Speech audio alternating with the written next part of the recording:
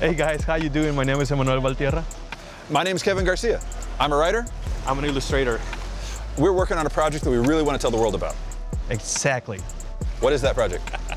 We are working on a comic book for you guys. Our comic book is going to be about the Aztec cultures because, Kevin, tell them why. A lot of artists, like say Frank Miller, would take legends like the Greeks and turn it into 300, where he's taking a story that's like over the top.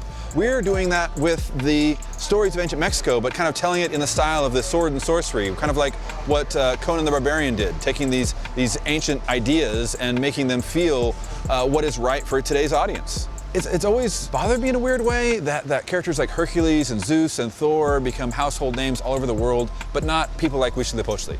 I really want to get into this idea that the gods and the spirits and the beliefs of Mesoamerica are as not just valid, but as interesting and exciting as the beliefs of cultures all around the world. So in wanting to tell the story, I started doing research. And the more research I did, the bigger the story got, the grander it got. I started realizing that everybody that we could put in this story is somebody from history. The main character is called Teoatl, and we find this guy to be really interesting. He's a crazy guy. He will be called the first Aztec rebel. Kevin, do you think so? Yeah, you can see that. Teoatl is basically the over-the-top action hero. The over-the-top, you know, the kind of guy you'd see in an 80s action flick or in a Conan the Barbarian book, but he is part of Mexican culture. He's, again, a real person from history. And what he's going to do is basically realize, you know, this is what he wants for his people, this is what the role he wants to play, and in doing so, he's going to have to kick a lot of butt. So at the same time, though, while these characters are over the top and masculine, I'm trying to over time develop as much of a real personality as I can for both the male and female characters. The idea is that on the surface they may seem over the top as an Aztec warrior, an Aztec knight, or the princess of this Mesoamerican culture, but as we get to know these characters more, we're going to be able to find out they are, again, real people, and things don't always work out the way they do in the movies. So our main characters are initially the four knights. They are the four knights who are protecting the world of the fifth sun, which by Aztec mythology is the current world we live in right now. And these four knights are the best of their people, and they really, really want to represent that. Joining the knights are princesses of these ancient Mesoamerican cultures.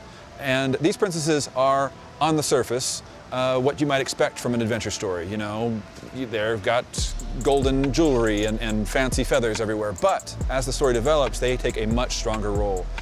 The gods are a major, major part of this. In the actual stories that tell the origin of Tenochtitlan, the gods had an invested interest in the princesses and who they are and what they represented. And I want to get into why the gods wanted those princesses so much and why the knights are so important in telling the story. Right now we're focusing on chapter 1. We're focusing on the beginning of this story, the first part, the introduction to this world, but ultimately we want to have a completed graphic novel, the kind of thing that you could see on a library shelf, the kind of thing that would maybe not tell the complete historical story, but tell the story in a way that is digestible and brings in as much real history and real culture as possible. We're calling the book Teoatl, which is a word that means holy water, sacred water, godly water.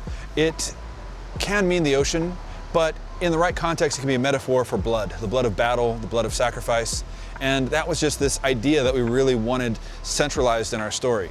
We believe we are in the right time and on the right place to release these kind of stories. Mexican culture is growing a lot, and so it's just perfect timing for us to release our comic.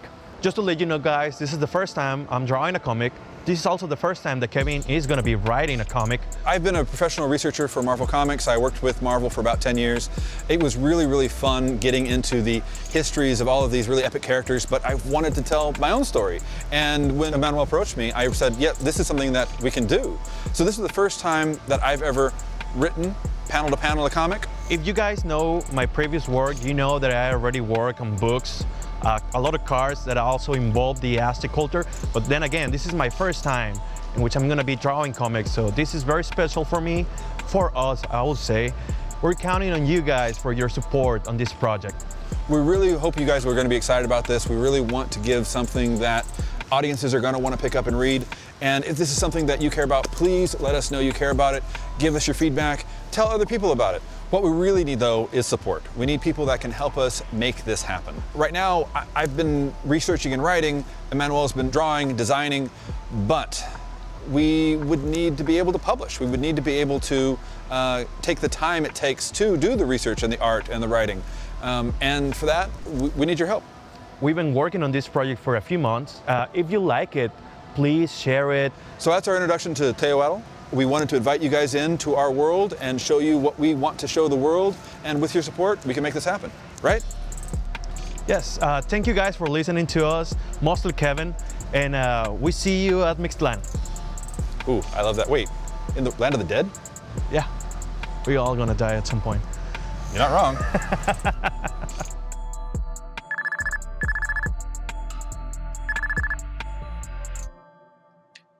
Well, we could have timed that better. It's been 5 months.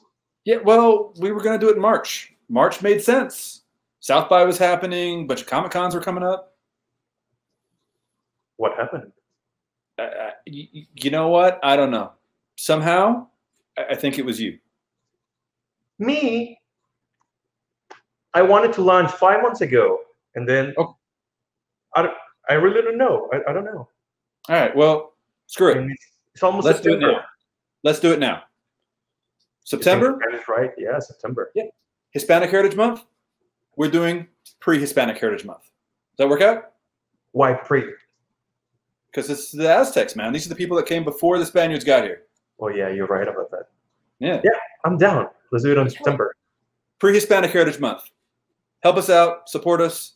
We were going to do this a long time ago. Timing's all different now, but screw it. We're good. Let's make this happen. We're going to do it, man. We're going to make it. Yeah, we got this, right?